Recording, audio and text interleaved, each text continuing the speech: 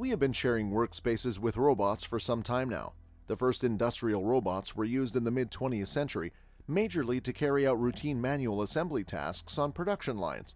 What sets industrial robots apart today is that they can perform their work in a truly autonomous manner without the need for direct control or input to dictate how they work. It is because they are controlled by software algorithms that use artificial intelligence, especially machine learning, to continuously improve their work. Here are the robots that are taking new shapes this year. Number 13, Erica. Researchers at Kyoto University in Japan teach humanoid robots to laugh in response to human laughter.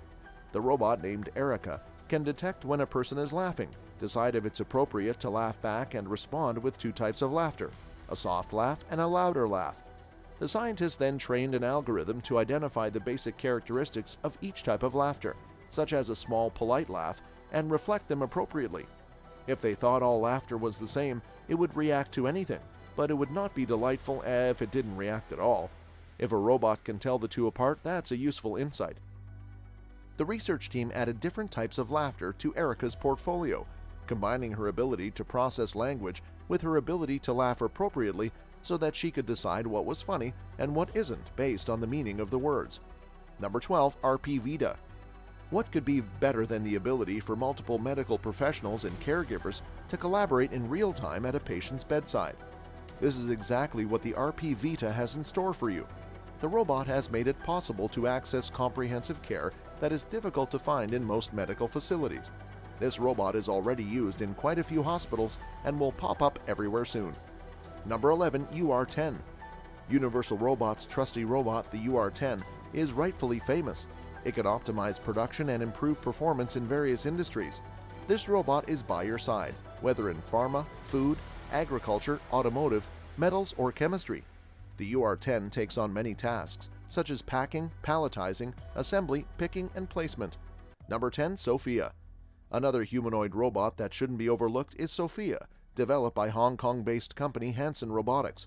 An interesting fact is that it is the first robot to be granted citizenship in any country. In fact, Sophia has officially become a citizen of Saudi Arabia. Sophia is said to resemble the famous Hollywood actress Audrey Hepburn.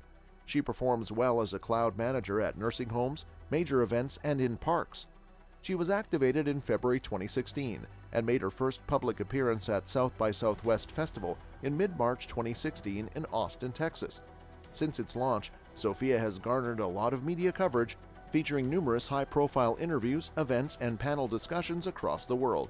Number 9, Yunko Chihira. This humanoid robot works at Aqua City Odaiba, a shopping mall at the Tokyo waterfront. Yunko Sendaira was developed by Toshiba based on the technology of Osaka robot researcher Hiroshi Ishiguro.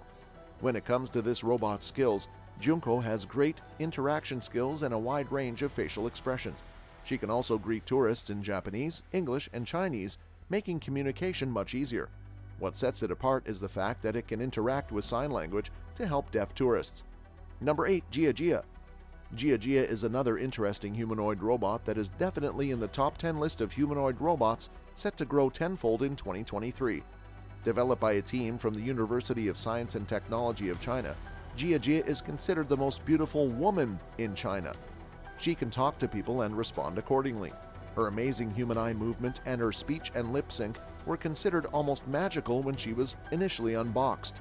Number 7, Gita Bot. Don't you hate carrying shopping bags all the time on your trip? Well, no more. This robot is designed to follow you and sort your groceries and luggage. No wonder it's a blessing for short business trips and an excellent travel companion. Number 6, Oceana 1. Oceana 1 is widely recognized as a two-handed humanoid underwater robot designed for coral reef exploration. Developed by the Stanford Robotics Lab, Oceana 1 can reach depths most humans cannot. It's the perfect synergy of robotics, haptic feedback, systems, and artificial intelligence. Number 5, Atlas. Atlas is a bipedal humanoid robot that was developed by Boston Dynamics with funding and oversight from the U.S. Department of Defense agency, DARPA. The robot, which is 1.8 meters tall, is designed for the DARPA Robot Challenge. Unveiled in July 2013, the objective of this robot was to assist in a variety of search and rescue tasks. The control system of Atlas coordinates motions of the arms, torso, and legs to accomplish whole-body mobile manipulation, significantly expanding its reach and workspace. The second Atlas generation could walk on snow, pick up boxes, and stand up by itself after falling. Number 4. Toyota THR-3. Toyota THR-3 is a third-generation humanoid robot, which was designed from the get-go to be remote-controlled by a human. It is 1.5 meters tall, weighs 75 kilograms, and has torque-controlled freedom of 32 degrees with a pair of 10-fingered hands.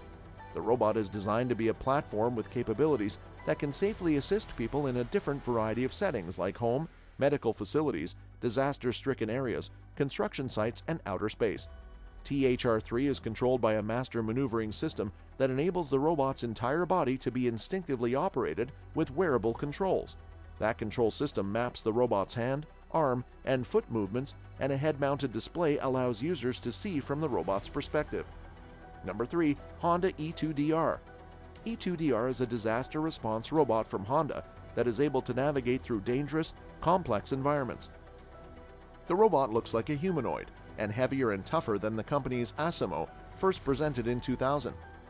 Honda E2DR is designed to perform as a rescuer in a broad range of situations dangerous for human rescuers, including areas with high background radiation or in a structurally unsound, badly damaged building. Armed with 3 LED-equipped cameras, rotating laser rangefinders, infrared projectors, and 3D cameras to navigate its potentially hazardous environments, Honda E2DR is 1.68 meters tall, 85 kg in weight. Number 2. Xin Xiaoming. Xin Xiaoming is the first female AI news anchor at the Chinese state-owned Xinhua news agency.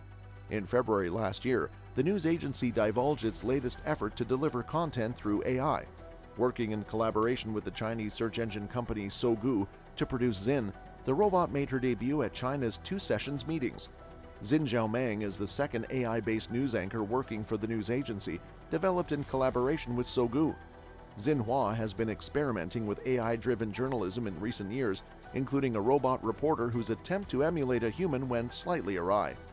Number 1. Tesla's Optimus. Originally dubbed Tesla Bot, Optimus was introduced to help combat rising labor shortages by providing a potential alternative to manual workers. In the latest update, however, Musk says he envisions these robots to have applications beyond the industrial sector to take on household tasks. Tesla bots are initially positioned to replace people in repetitive, boring, and dangerous tasks, Musk wrote, but the vision is for them to serve millions of households, such as cooking, mowing, and caring for the elderly. Achieving this goal requires that robots evolve to be smart enough and for us to have the ability to mass-produce robots, he added. Fitted with an array of sensors to see its surroundings, Optimus will be able to identify and interact with real-world objects, as well as autonomously navigate through its surroundings. Tesla's Optimus robot is set to debut on AI Day on September 30, just over a year after plans for the project were initially announced. That's all for this video, folks. See you another time.